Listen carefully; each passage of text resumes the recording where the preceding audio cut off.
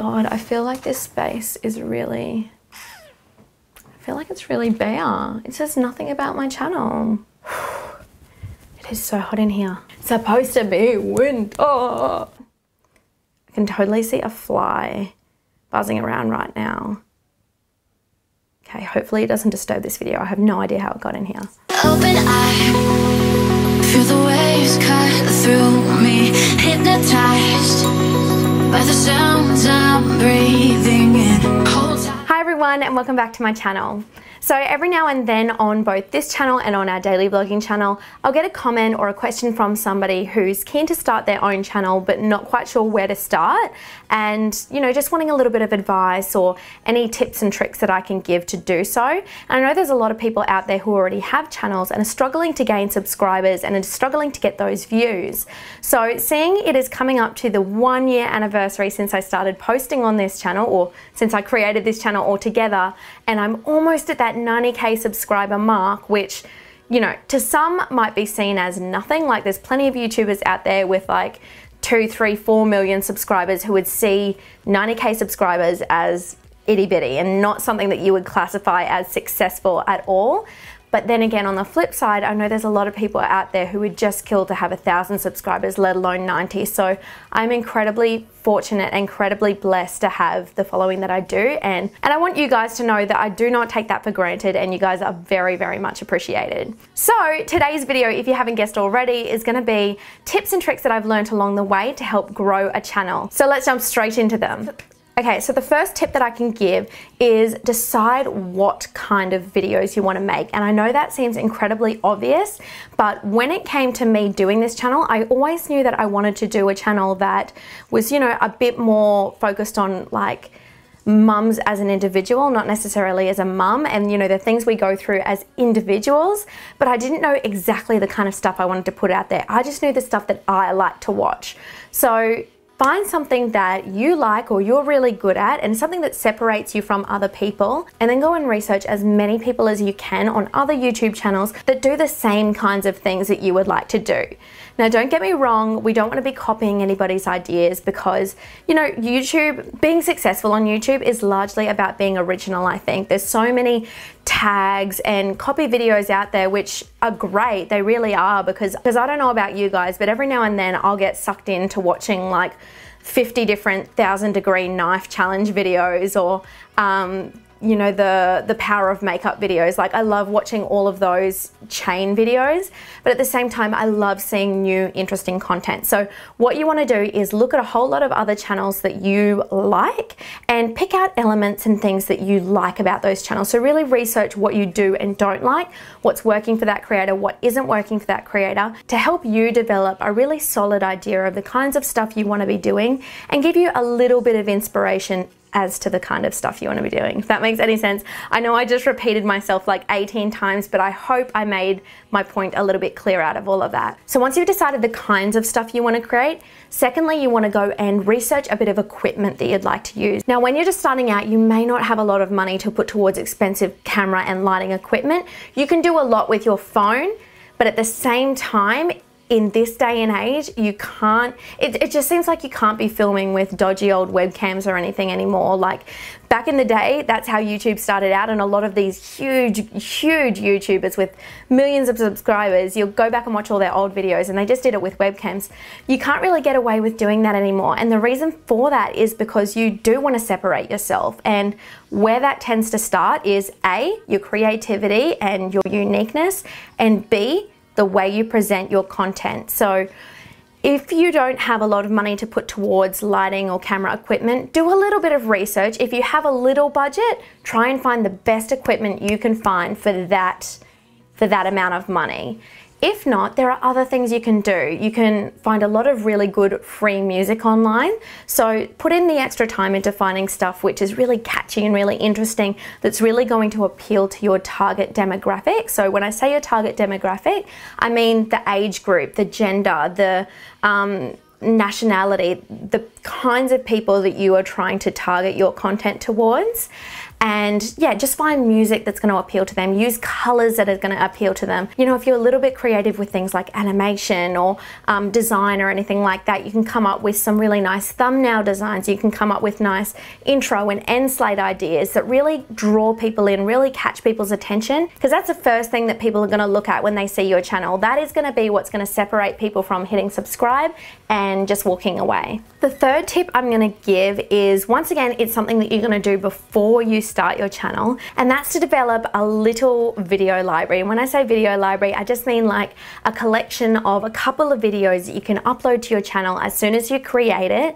So when new subscribers come in those first few weeks that you're uploading, they're going to have a little bit of variety to look at on your channel, not just one video. I know when I find a new YouTuber that I like, I'll always watch a couple of videos before I hit subscribe, which gives me a bit of an idea of the kinds of different stuff they do. So if you were trying to start, say, a fashion channel, for example, a couple of videos that you could start with might be like a winter wardrobe essentials. So you could run out, buy lots of pieces from different stores on a budget and put them all together, do some really cute overlays if you're trying on the outfits and then doing voiceovers, just to do a really cool stylized type video.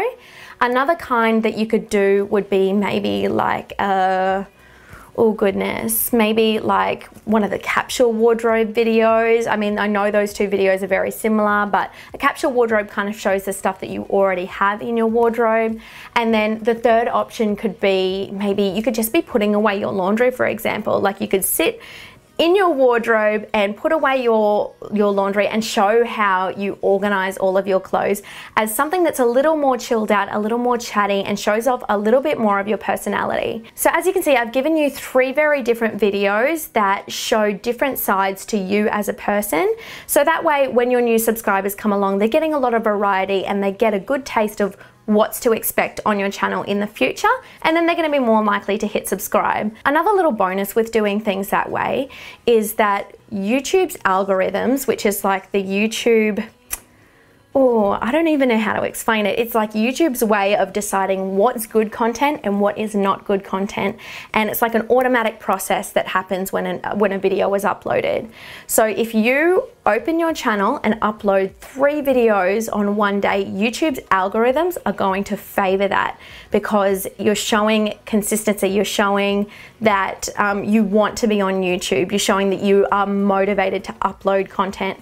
Whereas if you've had a channel that you've had sitting there for 6 years and you've done nothing with, and then all of a sudden you upload one video, the algorithms are not going to look on that as favorably, because they're going to see this channel that's been laying dormant for so long. They're going to see that as a creator not really being motivated to upload content consistently. So you probably want to opt to just start a new channel if you already have one. Scrap that, start a completely new channel, completely new name, and upload 3 videos all on your first day of uploading. Next, once you've actually started uploading that content to YouTube, collaborate. Collaborate, collaborate, collaborate. This is the best, in my opinion, way to grow a channel. But don't start too big. I get so many people come onto my channel and leave comments saying, oh hey, like I just subbed to your channel, sub for sub.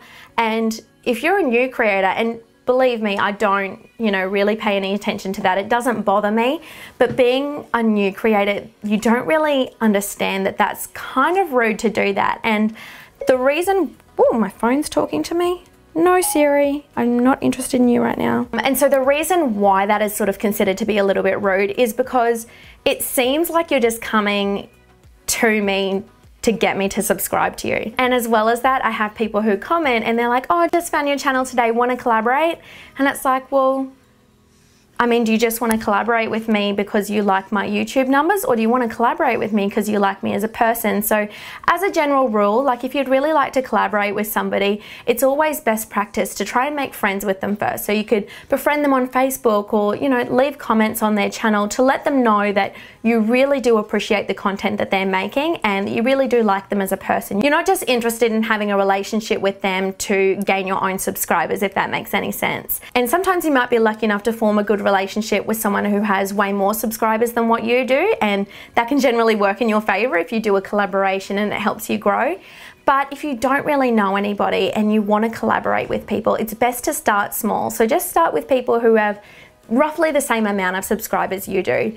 And a way that I try to explain that is, I don't know if you guys have heard that story of the little boy and his dad who started doing swapping with people, and they started out with something like a paper clip, and then they swapped it for a pencil, and then they swapped that pencil for a sharpener, and then they swapped that sharpener for like a textbook, and they just kept going and going and going. They started out with a paper clip and they got to a house. And in the same way, you can start with a paperclip, you can start collaborating with people who have, you know, 10 more subscribers than you do. And then once you hit the hundreds, you can collaborate with somebody who has 200, 300 more subscribers than you do. Once you start hitting the thousands, you can collaborate with people who have a couple of thousand more subscribers than you. And you'll find that it doesn't take too long before you start really, really growing yourself as well. Just make sure that you're doing it in a nice way. And if you're really not sure how to get in touch with these people, or you just feel really awkward about leaving comments on YouTube, there's always local Facebook groups. There are so many that I'm in that are like, you know, mummy related, or just there's Facebook groups for creators in my local area. And if you just go and find those and join in on them, you'll often find people on there saying, hey,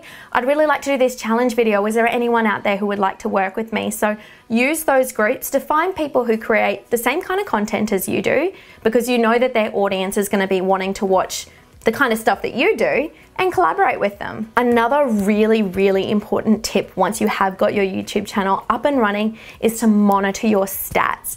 YouTube is amazing when it comes to being able to monitor all of your analytics. I can log into the back end and I can honestly see, you know, where all of my subscribers are coming from in the world, what percentage are male, what percentage are female, how old they are is another really big important factor, and how long they're watching my videos for. So I can use that information and keep going back on it and adjusting my content to suit. So if I'm seeing that the people who are watching my videos are quite a bit younger than I am, or quite a bit younger than what I thought they would be, I can start adjusting my content to try and gear it towards people of a younger age range. So things that I think that they might be more interested in doing. Another way that you can use these tools is looking at the times and days that your subscribers are watching your videos the most commonly. So at what times of the day most people are watching your videos, and you're going to want to upload videos at that time and on those days so that you're getting the highest engagement possible in those first few hours of your video being live. And the algorithms are going to favor that heavily. And I hope I'm not getting too confusing there. Like, I've explained that YouTube's algorithm, I hope I've explained it. Otherwise, I'm just like making myself sound like a huge idiot right now. But YouTube's algorithm is like their way of deciding what is good content. And so stuff that's getting high engagement, high views, high comments, high thumbs up in those first few hours of uploading are gonna be considered good content from YouTube. So they're gonna promote it. They're gonna promote it in their suggested videos, or in their next up features, or on their YouTube homepage. So that's gonna be your opportunity to reach new audiences. That's why you wanna try and get your engagement up in those first few hours. You also want to make sure that you are interacting with your subscribers in the comment section, because that's another thing that YouTube's algorithms favor. If you're commenting back to people within the first few hours of uploading a video, and I for one am terrible at this, but when you're doing that, you're creating more engagement in those critical first few hours of uploading a video. And by doing that, you're also getting a taste of the type of people who are subscribed to you. You're learning about your subscribers, and you're learning about the kinds of things that they want to see. So it helps you tailor all of the content that you're creating. Now, obviously, once your channel does start to grow, you may not have the time to respond to absolutely everybody who sends you a comment. So there's a few different ways that YouTubers do it. Some people just answer, say, the first 50 questions. I probably do that because I get super OCD with who to respond to and who not to respond to. I just try to make it clear that there's a certain time frame that I spend on answering the comments on each video, and I try to answer everybody in that time, whereas other people might be a little more selective about the comments they answer. They might just answer people who ask a question, as opposed to people saying like, first sub, or yay, you uploaded a video, or something like that, which doesn't necessarily require a response. I just like to, I don't know, if someone's like, hey, I love you, Ash, I want to be like, no, I love you, girl. So that's how I do it. Everybody does it differently though, and it doesn't really matter so long as you're taking that time to engage with the people who are spending their time supporting your channel. It's really important that you do give the love back to your subscribers. So try to make sure that that is a priority. And once again, that is going to be something that the algorithms favor, because it's increasing the engagement, it's increasing the conversation going on that particular video. So YouTube's going to be like, hey, this seems like a good video, or hey, this creator is really dedicated to their craft. They're spending time responding to everybody who comments on their video. And so now that I've spent all this time talking about how important the algorithm is, and you know, you're wanting to try and do things to work in the algorithm's favor, I'm talking about the algorithm like it's like, I don't know, Big Brother or something. Sometimes it feels like it, honestly, with the way YouTubers talk about the algorithm. I know I certainly feel that way sometimes. But one thing that you definitely do not want to be doing to impress the algorithm, and that is creating clickbait. And that is why people create clickbait, because they do something, they get a really edgy title or they get a really crazy thumbnail to try and draw people in. Then people start watching that video. It's going to get high engagement in those first few hours since uploading, and YouTube is going to start promoting that video. And it may be, you guys know, clickbait, it's just something that people put on a video. It's just a catchy title or a crazy thumbnail that doesn't necessarily say anything about the video itself. And while that is a proven means of getting views on YouTube, it's also a touch unethical. I try not to do it. It's semi-dangerous. You start getting people like this daddy of 5 who feel like they should do like harmful things to people in order to get views. And I think that's where YouTube goes wrong. YouTube should be about the creators, about people creating exciting new things. It shouldn't be about people resorting to cheap tricks in order to get views and gain money. So try and not do that, because once you start doing it as well, your subscribers are gonna lose faith in you. And the one thing that you don't want to happen is to have your subscribers, the people who follow you and support you, to lose their faith in you, because they are the ones who are helping you grow. So it's important to look after them. Anyway, they are all the tips I have for today. My camera battery is about to die, so I'm hoping it like just lasts until the end of this video. I hope you guys enjoyed it. I think I already said that. I apologize if I did. It's been a long day. But let me know in the comments what you thought of it. I really would like to hear, you know, if you guys want to see more videos like this. And like I said in the video, give it a thumbs up if you like this video. Support my channel if you like my content, and I'll support you guys right back. Obviously, I'm not a humongous YouTuber, and there are still so many of these tips that I've given along the way, which I've done at some stages and not done at others, purely because I'm lazy. So, you know, the channel hasn't been growing as fast as what it was before, and that is a direct result of me not always following some of these tips that I've given. But I guarantee you, by following these tips, you're giving yourself the best possible chance for growth. And even though I'm sure there's plenty of other people with way more subscribers out there who know plenty of tips and tricks that I don't know about, I hope this gives you a little bit of motivation and a little bit of something to work off if you are considering starting your own channel. So as per usual, like I said, give me a thumbs up if you like the video, hit subscribe if you're new and want to see more videos like this. I would actually be keen to do like, you know, video setup and that kind of stuff. So if you guys want to see stuff like that, let me know. And other than that, I'll see you guys all next time. Bye.